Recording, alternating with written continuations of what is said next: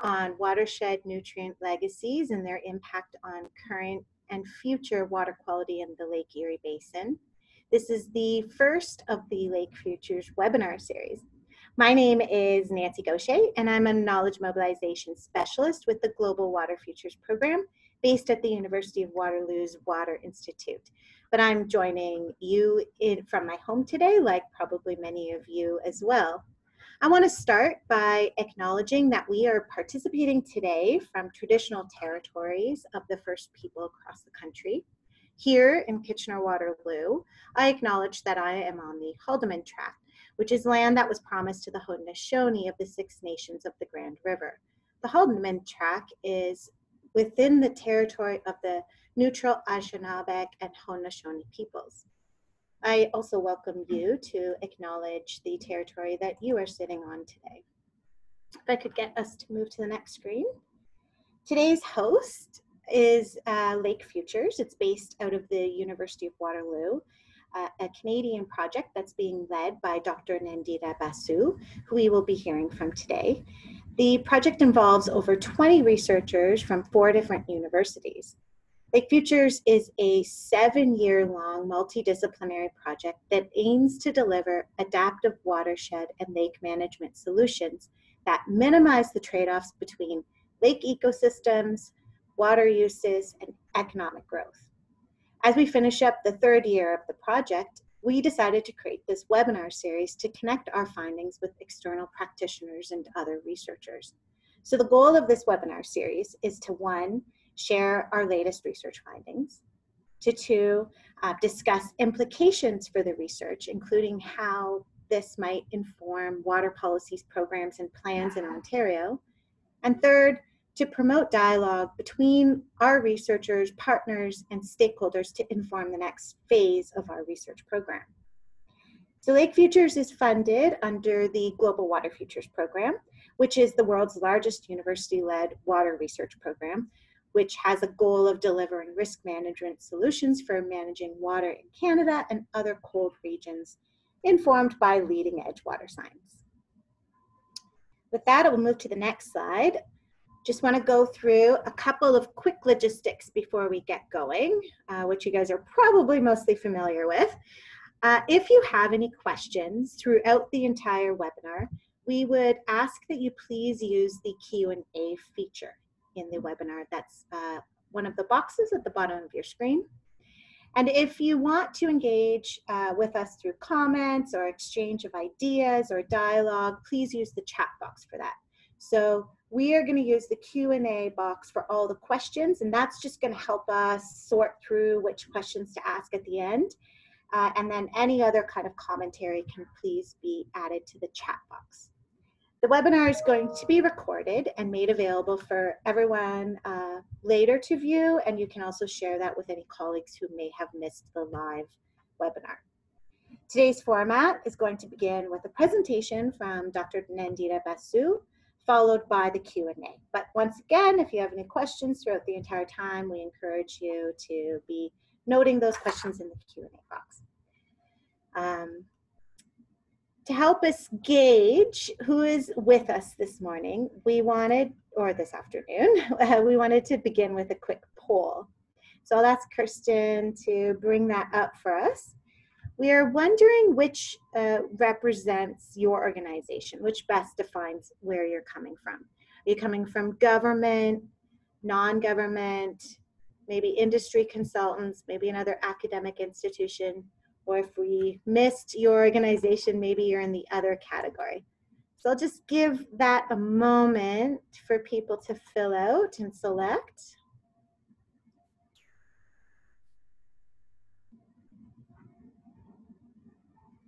Okay, that's probably enough time. Let's see the results.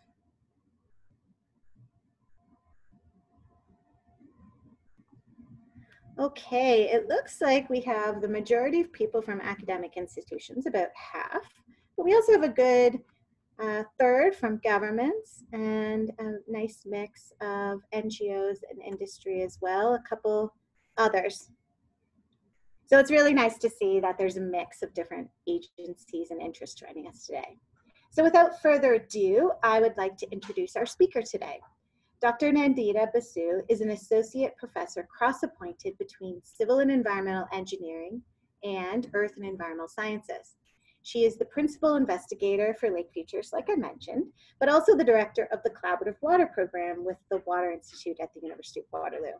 In 2019, she was also honored as a member of the Royal Society of Canada's College of New Scholars, Artists, and Scientists.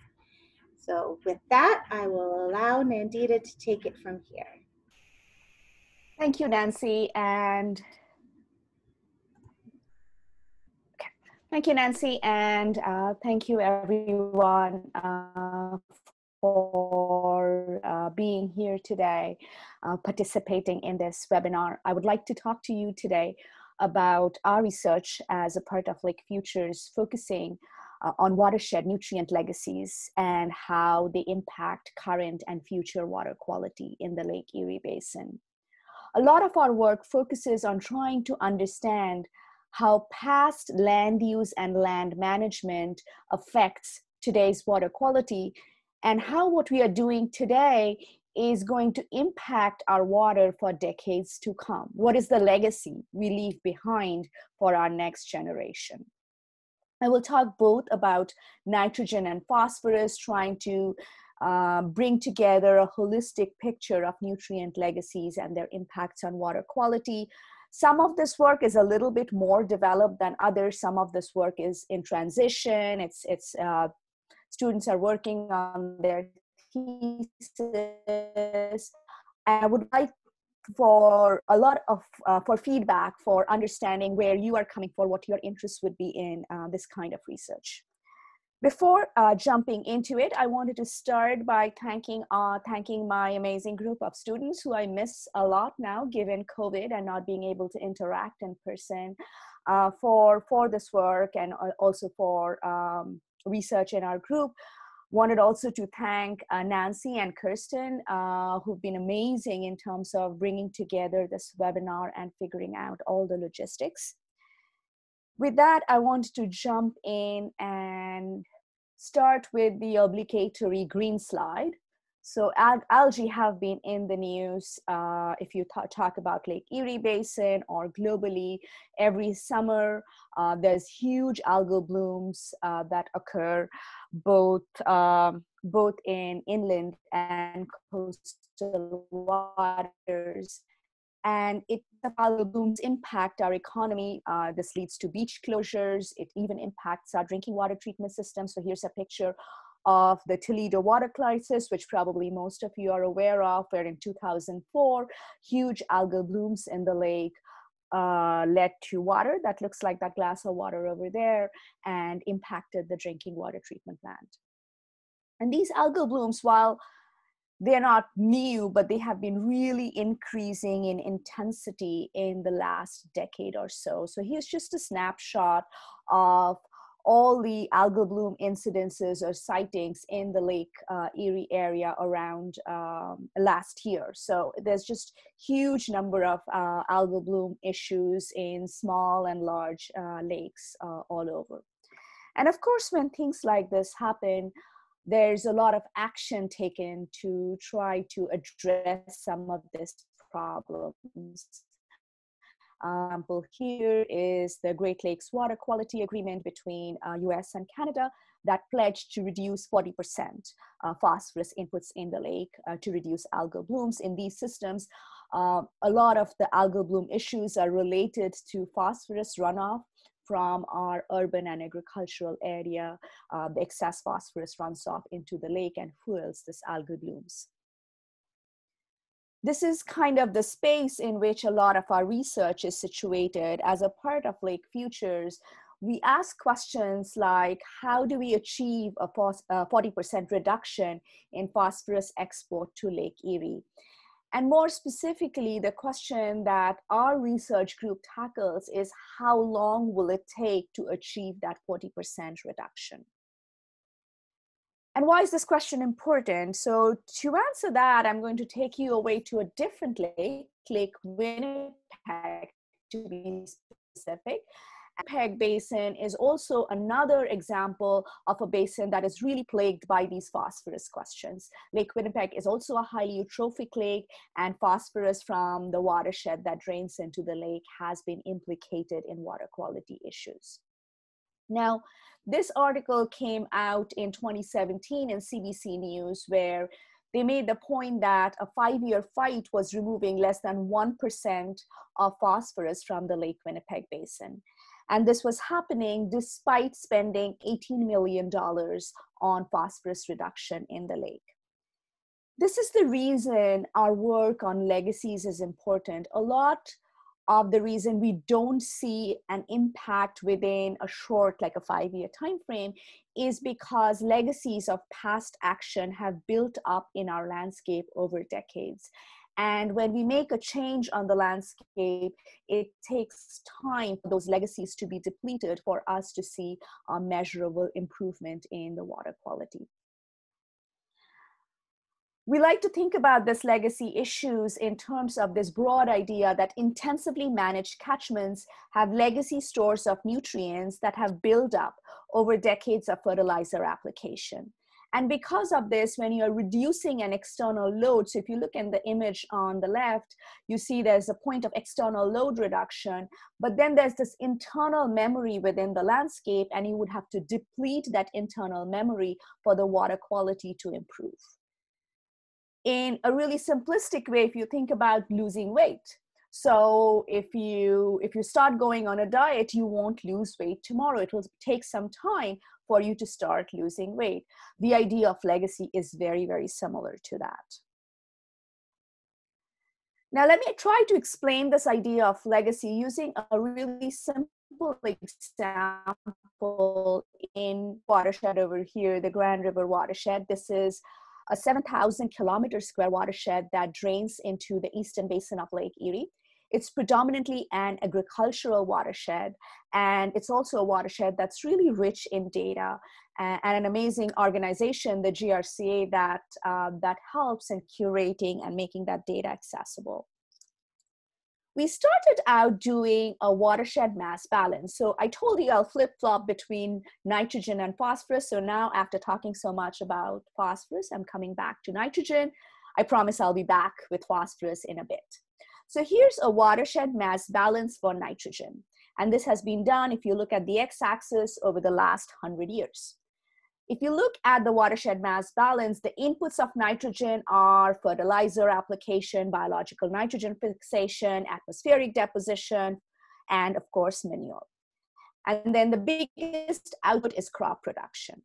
Take a note at the black line, which is the difference between the input and output. That is what we call the nitrogen surplus in the landscape, or the excess nitrogen. This is the nitrogen that's not taken up by the crops and thus is available for running off to our surface water and groundwater and pollute them. The first thing that I want to note in that image is that the nitrogen surplus has been decreasing since the 1970s. So we are getting more efficient with applying the nitrogen we are applying to the landscape. Now let's zoom on that a little bit more. And what you see over here, the blue shaded area, is that nitrogen surplus, but we've now zoomed on the last 40 years. We are taking away the 100-year part, so the last 40 years. And you see the nitrogen surplus peaked in the 1980s and has been decreasing since then. What's happening to the water quality in the stream that drains that landscape? If you look at that, you will see that the nitrate concentrations have been increased. And that's kind of scary, right? Surplus has been decreasing, but concentrations have been increasing. But if you wait a little longer, you see the concentration started to decrease. And this is this idea of lag times in the landscape, that stream concentrations take some time to respond to decreases in nitrogen surplus. Now, when you look at this, the first question that comes to mind, are there differences in these lag times across landscapes? Is it similar in the Grand than the Thames or some other watershed? So we wanted to look at that question a little bit more in detail. So here's one example of one watershed in the Grand River. And this is the Grand River at Brantford. And again, the blue shaded area shows you the nitrogen surplus trajectory. And here you see an example of a watershed with long lag times. The nitrogen surplus has decreased, but nitrate concentration has been increasing, no sign of decrease. Compare them to another watershed. This is the Lower Kankakee, and this one you see a much faster response time of the order of 5 to 10 years. And the reason lies in the Grand River watershed map. So the blue shaded area is tile density. And what you find over here is that in areas that there's more tile drains, those areas respond faster because the tiles make the water flow fast through the landscape and you have faster response time. Using these kinds of methodologies, we can then map out lag times across the Grand. And in this case, we found it to vary from 10 to 30 years. But this is still all about the past.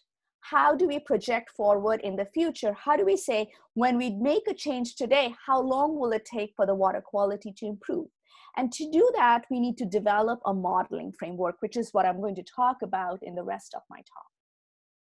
So we asked the question, how long will it take for the water quality?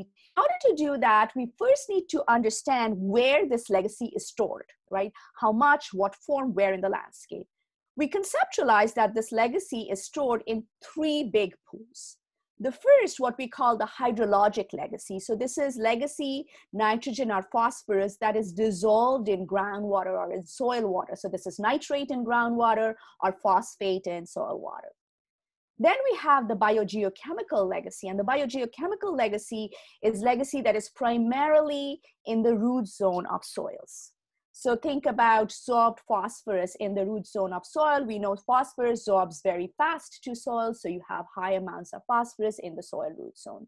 You also think about soil organic nitrogen as an example in the root zone of soil. So that is biogeochemical legacy. And then we have the network legacy. So this is legacy that is stored within the stream network, within reservoirs and riparian areas. And in this case, if you think about phosphorus as an example, particulate phosphorus sorbs onto sediments, and then it gets stored in our reservoirs in our riparian areas. So we really need to understand what forms of legacy are stored in our landscape and in which landscape elements. And then we need to say, well, how are these legacies mobilized?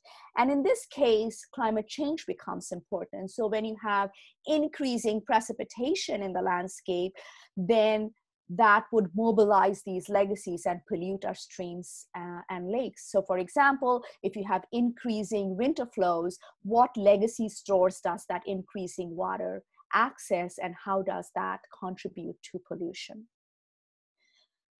We put all this together now in a modeling framework, and I'm going to talk you through a little bit of the model in this talk.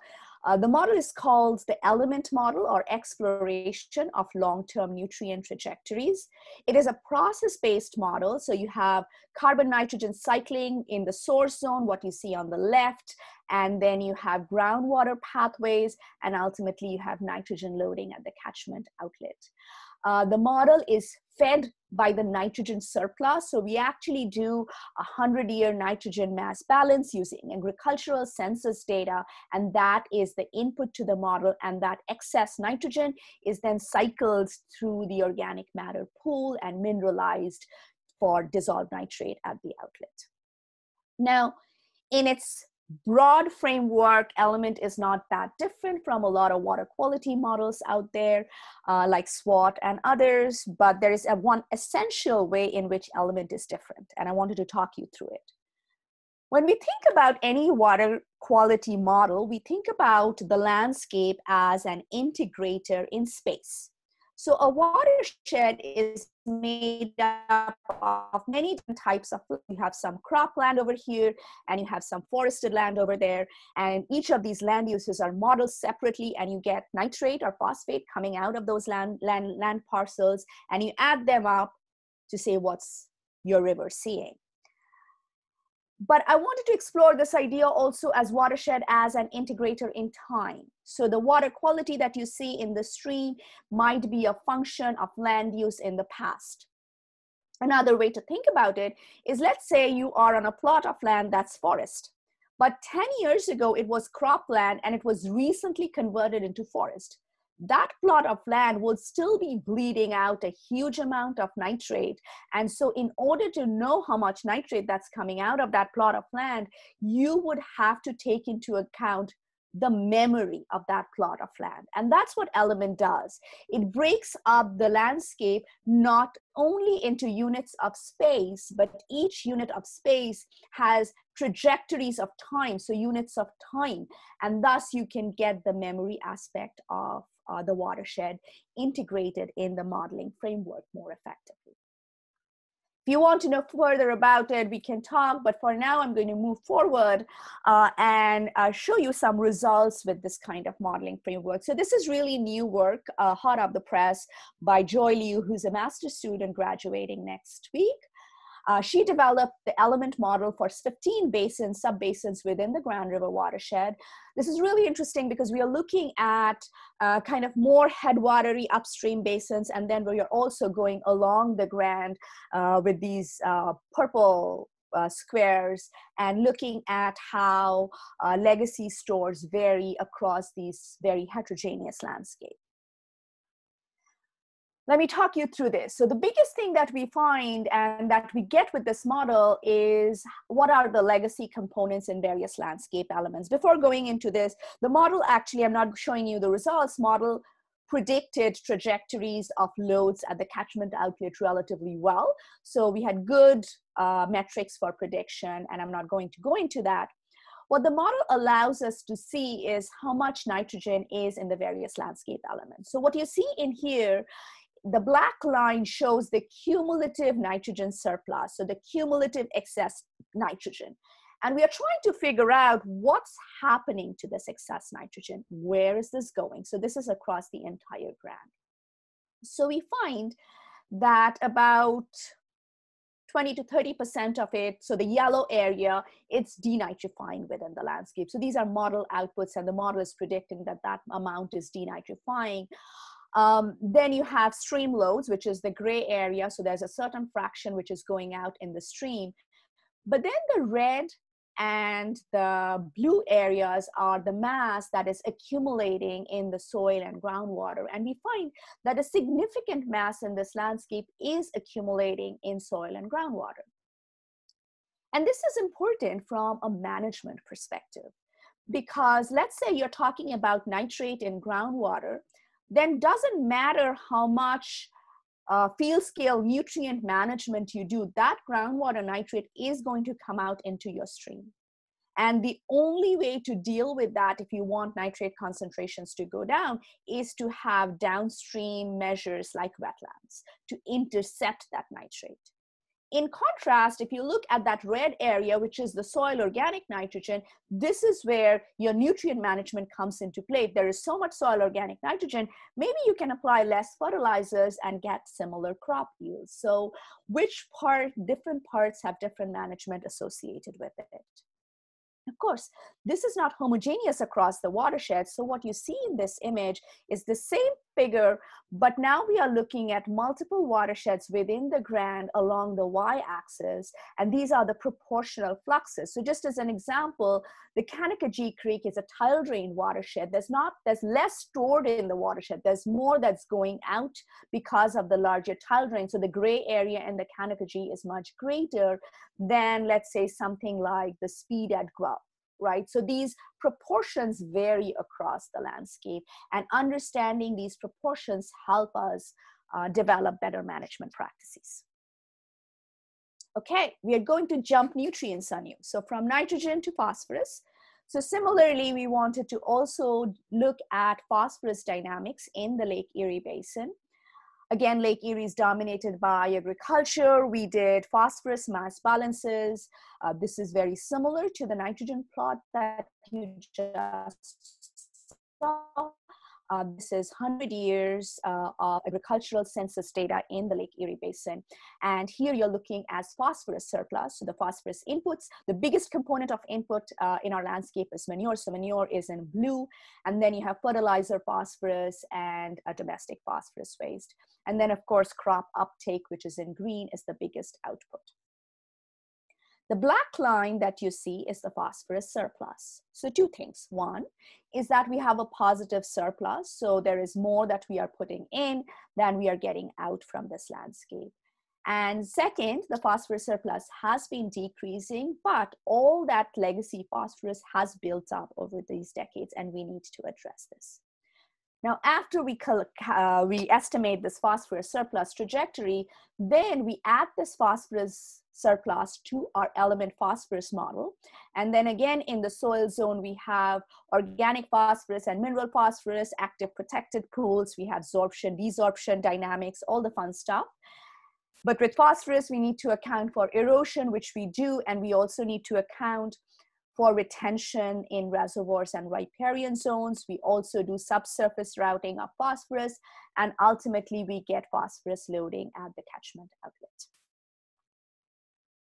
So we ran this model. Again, we started with the Grand, and for the Grand River watershed, our model did reasonably well in terms of predicting observed values of total phosphorus between 1977 and 2011. But the biggest thing that these models tell us is they tell us where the phosphorus is hiding or where the nitrogen is hiding. In the Grand River watershed, for example, we find that since 1900, about 4% of the net phosphorus inputs have been exported to downstream waters.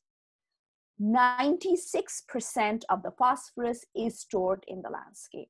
And if you look at this image, this is phosphorus accumulation and where it is, right? Similar to the nitrogen plot that you just saw. With phosphorus, we see that most of this phosphorus is tied up in the soils. There's some amount in landfills, and the remaining is in reservoirs and riparian zones. Again, this is really important from a management perspective because this tells us where to focus our efforts. Another thing that we wanted to explore with this model is, can we independently validate these different stores of phosphorus or nitrogen in the landscape? This is really ongoing work. And in the near future, we would like to explore this more and more because these models have a lot of uncertainty associated with them. And the only way to reduce that uncertainty is to get more data about internal watershed processes instead of focusing only on phosphorus loads at the catchment outlet. So in this case, we wanted to say, well, how much phosphorus is stored in the reservoirs in the Grand River watershed? So here, we collaborated with Professor Roland Hall, who's a professor in biology at UW. He's a paleolimnologist.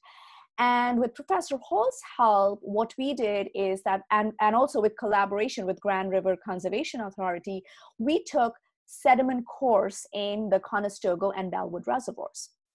And then we said, can we use these sediment cores to independently validate reservoir phosphorus accumulation?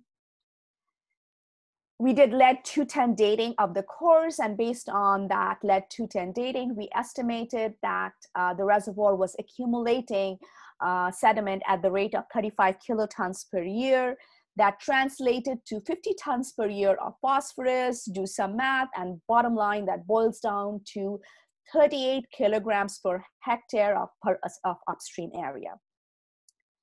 Now, how does that compare to our modeled estimate of how much phosphorus is being retained in the reservoirs? And interestingly, we found that our model was able to capture the reservoir accumulation relatively well. Our sediment data suggested that the number was 38 kilograms per hectare. Our model predicted about 43 kilograms per hectare. Now, you see no uncertainty associated with those numbers, and that's because it's really preliminary work, but we are working on kind of bounding these numbers more. And ideally, we would want to estimate both the spatial variability of phosphorus accumulation within a single reservoir, but also phosphorus accumulation within reservoirs across the landscape to really try to bound these values a bit more and increase our confidence in our ability to predict some of these stores within the landscape. Of course, now that we have developed a model, we have to do some prediction. And in this case, we used our Grand River model to ask the question about the 40% load reduction. what we found was that, yes, we can achieve the 40% load reduction, but it requires really stringent measures. And at least our preliminary results suggest that it will take about 25 years to achieve these preliminary, because there are modifications that we are currently working on in our model. So where next with this? We're currently working on expanding this across the Lake Erie Basin. So Grand River Watershed, which is the watershed on the right that you see in that image, was the one that we focused on. This is the Lake Erie Basin. Two other watersheds where we also have modeled these legacies is the Thames and the Sydenham Basin, and we've just started our preliminary work on the Maumee River Basin. In this Lake Erie Basin image, you also see the red circles are total phosphorus concentrations in various stations in 2016. And the point that I wanted to highlight here is that when you look at something like this, you think about hotspots and phosphorus concentration and where to focus effort. However, what this misses completely is how much legacy is already there in the landscape. What do I mean by that? So let's look at two watersheds in the Maumee and the Sandusky watersheds, which have been studied a lot. And things that you see over here, so the kind of shaded bluish gray area is the phosphorus surplus, the annual phosphorus surplus. And you see that for the Sandusky, the phosphorus surplus has been decreasing since the 2000, and it's a negative phosphorus surplus. So this is a watershed where we are depleting legacy phosphorus. The Maumee, it's still not in a depleting mode. But if you look at the total phosphorus concentrations, they're relatively flat and have not been changing over time. Again, I wanted to point out that these are preliminary results. I'm bringing them up not for exact numbers, but to highlight the point that these patterns change. So when you compare that to some other watersheds across the Lake Erie Basin, you see a wide variety of patterns where in the Canadian side, there is a lot of watersheds in which the phosphorus surplus had decreased in the 1970s, 80s, and now it seems like there is a slight increase, but total phosphorus concentrations in the stream have been generally on the decreasing trend.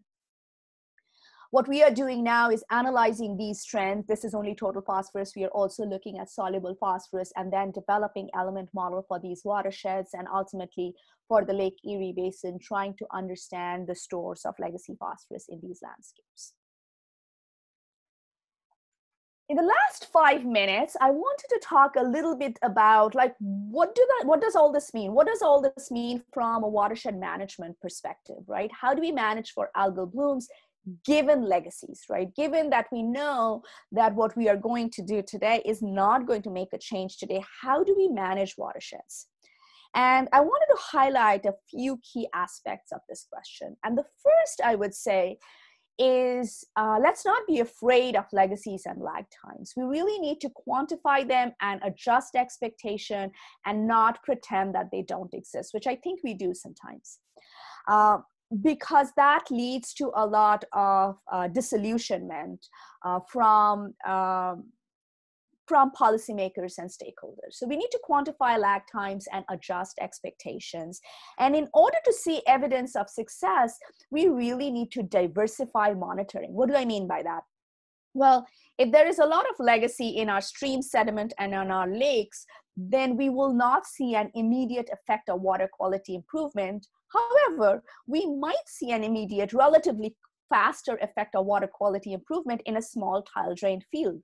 So we really need to, when we do various best management practices, we need to monitor at different scales to really understand how water quality is improving across kind of the hill slope to large lake basin continuum, really understand those dynamics and develop models to propagate those signals across the landscape. The second really important thing to keep in mind is the question of nutrient management. So if really so much nitrogen and phosphorus is building up in the soils, can we effectively harvest it? Instead of thinking about legacy as a bad thing, can we think about legacy as a resource? And little work that has been done in this context show that this is entirely possible. This is a really interesting paper that came out in ESNT, where the authors brought about the idea of how, if you could apply less fertilizer on the landscape, we could really draw in on these legacy phosphorus pools and improve our water quality while not sacrificing on our crop productivity. This was a really interesting paper that came out in the Journal of Environmental Quality with Helen Walsh and Jian Liu and others, where they showed evidence of real field scale studies where they were putting in less phosphorus fertilizer, so drawing down the phosphorus. Crop yield remained exactly the same, but water quality improved significantly. Moving from phosphorus to nitrogen, some of you may be aware of the work done with Canadian Water Network funding by Dave Rudolph and others, where they dramatically reduced fertilizer application on a plot of land which which was in the capture zone of a groundwater well. Again, crop yield didn't change, but nitrate concentrations that was going to the well dramatically reduced. So there is hope of doing this in an economically feasible way. And we need to think about doing it in a spatially and temporally targeted way, because resources are not infinite. So we really need to understand, where do we have those legacy pools built up and how we can tap into them effectively. And last but not the least, we need to think about downstream controls. So for example, if you're talking about nitrate in groundwater or phosphorus in reservoirs, there is no amount of nutrient management in a farmer's field that can address those legacy stores. So we really need to think about more downstream controls like wetlands and reservoirs to improve our water quality in our lakes and rivers. With that, I would like to thank you for your time, and I'm open for questions. Great. Thank you very much for that, Nandita. We'll now move to the Q&A portion. So there are a couple questions in the Q&A box, but if you have others, please feel free to add them, and we'll try to get to as many as we can in the next few minutes before we close things up at 2. So the first question comes from Hugh Simpson. I think he's at the University of Guelph these days. He asks, regarding nutrient legacy sources, would the nutrients received and stored in Lake Erie bottom sediments also provide a long-term source of nutrients, such as phosphorus, for many years? This seems to be possible given the shallow nature of the Lake Erie Basin, which would have and I'm just scrolling down, which would have a similar settling regime to a stormwater management pond designed to settle out fine sediments and associated peat. Do you have any thoughts on that, Nandita? Yes, absolutely. And that's a part of, so in this, I was focusing only on the watershed part of Lake Futures, and indeed sediments at the bottom of lakes and how sediments in the bottom of Lake Erie act as an additional source of legacy is a part of Lake Futures project. And the Lake Futures has a watershed box and a lake box. And in the lake box, one of the key questions we are asking is, can we quantify the legacy stored in the bottom of lakes and the impact of those legacy stores on water quality? Okay, great, thank you. Just to answer one quick question that popped up, will the presentation be made available? Nandita, are you going to be able to make your slides available as well as the webinar recording? Yes, I think I might have 1 or 2 slides which would not be available, but most of them would be available. Great, and we will make sure that everyone who's registered has access to that. So the next question comes from Emily Cavalier. In terms of management, because the tile drained landscape responds more dramatically, it can also export larger amounts of nitrogen. But due to the lag that you're describing, the non-tile drained landscape has a slower release of nitrogen. Is there any indication that there might be more processing of N, such as denitrification, in the non-tile drained landscape? Yes, absolutely. So one of the things that we found when we ran our model, because that was the only way to answer that question for us, is that we did find more evidence in our model results showing that the non-tile drain landscapes, there was more being removed by denitrification, whereas in the tile drain landscape, you were getting more out into the stream. Okay, great. I'm going to move on to the next question. As long as there is nitrogen or phosphorus surplus, even if the surplus is decreasing, why would you expect to see nitrogen or phosphorus loads concentrations in the streams decrease? I would think the best you can expect is for the loads and concentrations to start leveling off.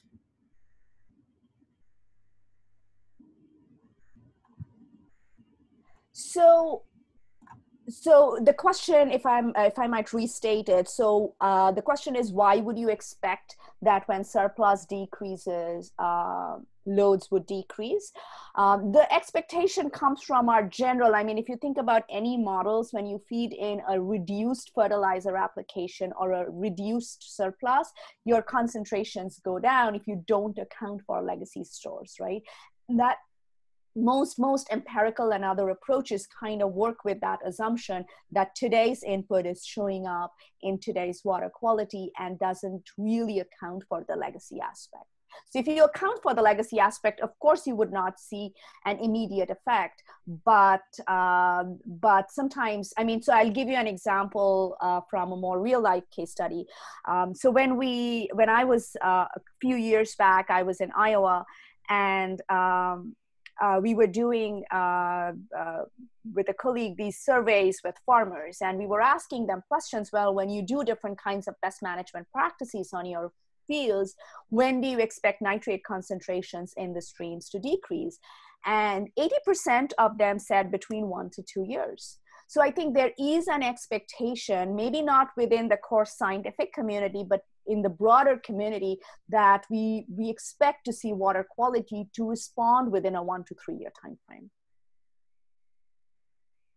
Okay, I'm going to keep moving things on. We have a couple of questions about modeling. One is, why would one be encouraged to use Element instead of, say, SWOT or other models to enhance agricultural conservation practices for reducing nutrient losses? So the question is the purpose of the model, right? So if the question is, if I change management practice, how long will it take for my water quality to improve? That is when I would say you would want to use Element. If you don't care about that time frame that it will take for your water quality to improve, and you just want to use the model to say, if I add a wetland or if I add riparian areas, what will be my water quality improvement %? Then you could use any of the available models and they will be able to give you that answer. But they will not be able to tell you that, will you see that effect tomorrow or will you see that effect in 30 years? And that's when you would need something like Element. Great. And I'm just going to tag on another modeling question. What do you think about combining a hydrodynamic model with a water quality model for lake resilience measures?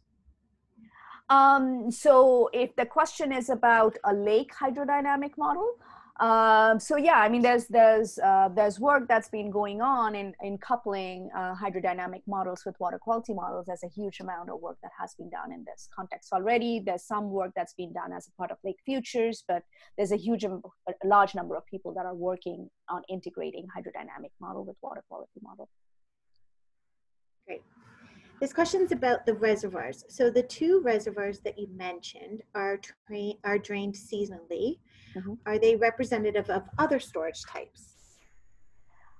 Yes and no. So there are reservoirs in the ground that are drained seasonally. So they are representative of that group of reservoirs. But then there is a lot of, so this is where I was saying that this work is really preliminary, because even though they are drained seasonally, there's a lot of heterogeneity within those reservoirs too. So we really need to work in future towards understanding that heterogeneity and how representative this one Bellwood reservoir is of other reservoirs, or do we really need to sample a lot of reservoirs around to understand the spatiotemporal heterogeneity. Okay. And as you've done for reservoirs, have you considered measuring or calculating the legacy stores of nutrients in groundwater and soils to be able to compare to your model estimates? Absolutely. So that's one of the things that we have been working on doing. So when we did this work for the Mississippi, in the Mississippi River Basin, there were estimates of soil organic nitrogen in the databases. So we use that to validate our model. When we're doing this in the Canadian data set, I haven't found the soil nitrogen. We do have soil phosphorus estimates, and we have loosely compared them to our model, but that is ongoing work. We're also working with one of the new PhD students in my group, Danica, looking at groundwater nitrate, and can we take sparse groundwater nitrate data and use them to understand groundwater accumulation and use that for model validation. So that's very much a very active area of research in our groups. If anybody has ideas on how to do some of these things better. I'm more a modeler than a field person. I would love to talk more, but I think we really need to get better and better into quantifying these legacy stores in various ways. Great, thank you. Another question, do extreme weather events show up in the fluxes of nitrogen, phosphorus in streams and lakes? And if so, will that effect lead to higher losses from soils? Absolutely, right? So in our model, till now, it is a little bit cruder on really high flow events and on the daily or hourly scale. We still are doing currently element model at the annual time scale just because we are looking at the last 100 years. But we do take into account the fact that in 1 year, if there is a really wet year and high flows, we do see much greater phosphorus and nitrogen losses, and that depletes the stores, but also that leads to a higher flux. So that is taken into account. Again, because it's physically based, so you have kind of an easy way of thinking about it is you have this bucket of legacy, and when you have a big event that flushes out more of that legacy, and when you have a small event that takes out less. So it is taken into account in that way. Great. So which watersheds are being targeted now or in the near future to determine historical legacy data? So we're still working on water. So we're broadly with one PhD student's work, we are looking at watersheds in the Lake Erie Basin. We are trying to narrow down on watersheds where we trust the concentration time series data over the last 20, 25 years to say, well, we can model these effectively. Like I said, we've kind of we've modeled the Grand, the Thames, and the Sydenham. We've started on the Maumee. So ideally, watersheds within the Lake Erie Basin, because at the end of the day, what we would like to do is model explicitly the watersheds we can based on data availability, and then model the other watersheds so we can develop a Lake Erie scale model, but then the other watersheds would not be validated. So we would use these watershed and the features of these watersheds to extrapolate to the ones that we don't have calibration data on. Great. Someone was asking if there's a map showing spatial variability of soil phosphorus in the Lake Erie Basin. There is databases. So we've looked at databases that we've received data from OMAP and others. And so there is some spatial soil phosphorus levels, but most of that data, so the little bit of a challenge in using that data is most of the data that I've seen till now, and there might be others, is soil test phosphorus. And legacy phosphorus is actually higher in magnitude than soil test phosphorus. And there are questions about what fraction of the legacy phosphorus actually shows up as a soil test phosphorus. People are talking more and more about measuring total phosphorus instead of soil test phosphorus, but that data I have not seen in at least the Canadian side of the Lake Erie Basin. But ideally, if that was available, that would be really useful. Great. Do you have any sense of how much money has been invested to reduce external loads to the lake, to Lake Winnipeg, in terms of wastewater treatment plants and farms? And I do not know the answer to that beyond just the slide that I showed with the $18 million quote. So we will have in 2 weeks Roy Brower, who is an economist in Lake Futures, and he will be talking about some of these numbers, at least for the Lake Erie Basin. I don't know if he's worked on the Winnipeg or not, but I wouldn't know that number. Great. Yeah, Roy will be presenting on August 12th at the same time. So make sure you sign up for that if you're interested. Another question, have you ever interlinked the P-flux modeled results with HABs forecasting in Lake Erie? Not yet. And part of the reason is one other part of Lake Futures is focusing on HABs forecasting, but the HABs forecasting is also dependent on temperature dynamics and other factors. So we've not made that link yet, but that is definitely one of kind of the more future goals. Great. Do you have any comments on this? So do we need to modify ambient nitrogen and phosphorus levels in the context of Legacy? Yes, is the short answer, and I'll explain why. And this is what I was trying to bring forth, because if you accept the premise that Legacy exists in the soil, right? So there is soil organic nitrogen, sorbed phosphorus in the soil, that is Legacy. Then that means you can apply less fertilizers and get the same crop yields, and that will lead to better water quality. And indeed, plot scale studies, so this is the study by Helen Walsh and Jian Liu, and also Dave Rudolph's work for nitrogen that I've mentioned. So plot scale studies do provide evidence that this is possible. It is possible to apply less fertilizer and not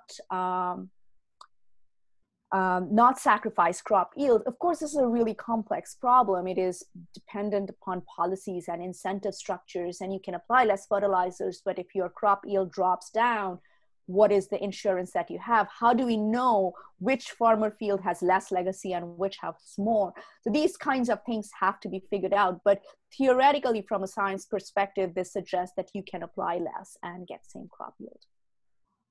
Great.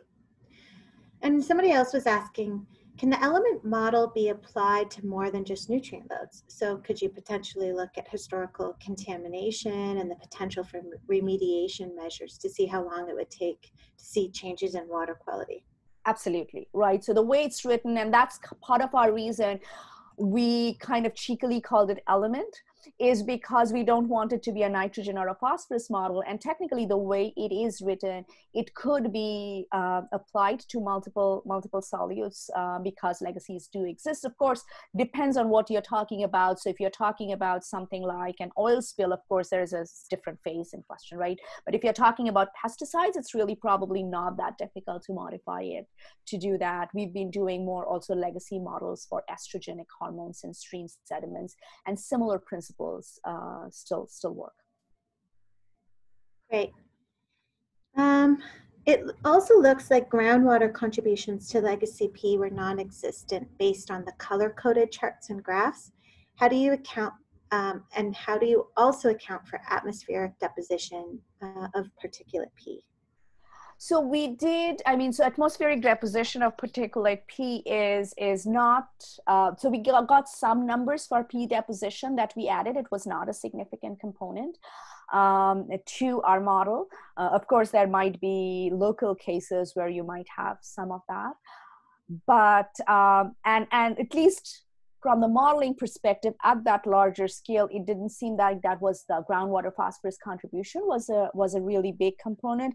But these are also places where if we had measured groundwater phosphate data or measured groundwater nitrate data, then you could go into the model and tweak the model parameters so that it will capture those, and that will increase the robustness of the model. So again, I would not hang my hat on any of the numbers for now, but this is a process. It gives us the best estimates given current state of the knowledge of some of these pools. And as we get better and better quantification, empirical data on the pools, we'll be able to constrain the model more. And are you able to differentiate between phosphorus from chemical fertilizers versus manures in the Legacy surpluses? So in our inputs, we have different inputs. So we do have the manure input versus the fertilizer inputs, and we treat them a little bit differently in terms of volatilization and stuff. But then the inputs, and then there is the manure input does get eroded more. So there are ways in which the manure input is handled different than the fertilizer input in the model. Great. Okay, well, with that, I'm going to end the Q&A portion. We really appreciate all those really great questions. Nandita did an excellent job of answering those very diverse questions as well. We have one last poll that we would like to ask you. So maybe I'll ask Kristen to bring that up for us. We're wondering whether or not you learned anything new. So the answers are pretty simple. It's yes, no, maybe, or maybe you're not sure or you don't know. Be interesting to see if people thought that there was some new content or not in this slide. In the meantime, while you're answering that, make sure you note that we have an upcoming webinars in this series. Next week, we have Philippe Van Capellen, and he's going to be diving further into the role of dams and nearshore zone on phosphorus flows along the river-lake interface, and that's next Wednesday on August 5th. We also have Roy Brower, like Nandita mentioned, on August 12th. He's going to be discussing his research of people's willingness to pay for water quality improvements in the Great Lakes Basin. So the polling results show that 88% of people learned something new, and 10% were unsure, 2% didn't know. So those are really great numbers. We are going to follow up this webinar with a copy of the recording, a copy of the slide deck with a couple of tweaks to that, and also a survey. We'd really like your feedback to see how you thought we did, and to ideas on how to make this webinar series more valuable for you. In the following those two webinars, we're going to take a little bit of a break for the rest of the summer, and we're going to return on September 9th. So keep an eye on your emails. We'll send out more information. We hope that you sign up for further emails and learn more, continue to learn about all the different research that's happening in Lake Futures. And I think that's about it. So thank you very much again for joining us. We hope to see you again. Have a great rest of the day. Thank you all.